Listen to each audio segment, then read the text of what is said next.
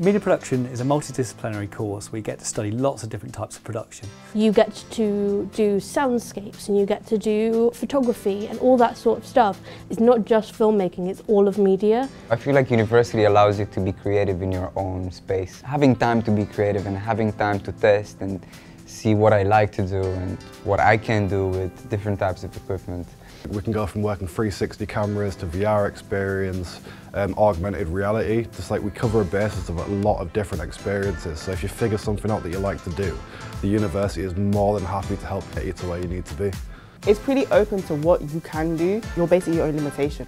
With media production, the idea that you can do many different types of production throughout the whole 3 years means you're very employable. So our students spend a lot of time working on their career and what they're going to do next. And so throughout every year of the course there was a lot of development work done to actually help support that. So the first year we're planting the seeds to actually get them interested in what careers they could go into.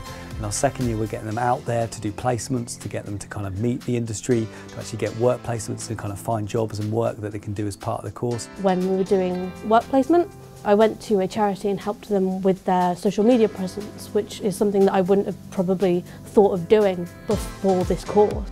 And now in third year, we're now talking about our 5-year plans, so we can actually think about what we want to do after. Within media production, we're very lucky to have students who've gone on to work in all sorts of areas within the production industry.